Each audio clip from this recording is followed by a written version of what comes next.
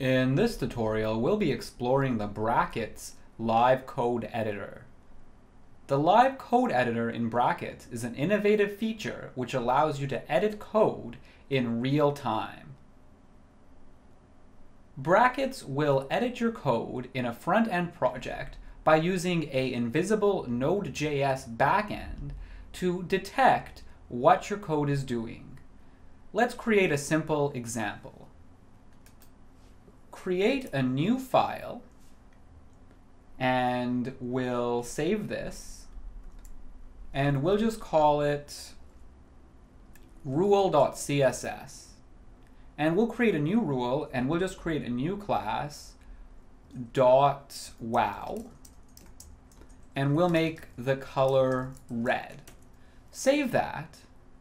Now we'll make a new file and we'll save that and we'll just call that rule.html. And we'll make a new paragraph and it will say hello. Now let's give the paragraph the class we made earlier, wow. Now let's use the live editor. Hover over the class wow and put your cursor on it. Then press Ctrl E on a PC or Command E on a Mac to open the live editor.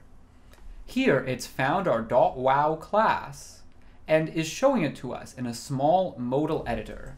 If I change the color to blue and I save it, I can close this. And now if I go back to Rule CSS, you can see it's been updated. That is a very cool and powerful feature. The CSS Quick Editor is a powerful time saver that you can use to make your front-end development more easy. Let's try it again. We'll give this paragraph an ID, and we'll just make it the ID equals a maze. Now, if you press Ctrl E, it will give you the option to create a new rule, since no rules exist for objects with the ID a maze.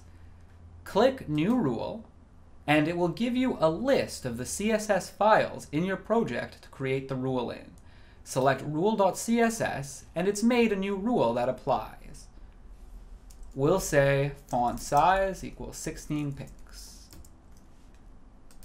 Now save this. Now if we go back to rule.css, we can see it's added our selector. We even get a CSS lint warning telling us not to use an ID selector. Thanks, CSS lint. All in all, the Live Code Editor is a super cool tool that I'm sure you can find many uses for in all of your front-end projects.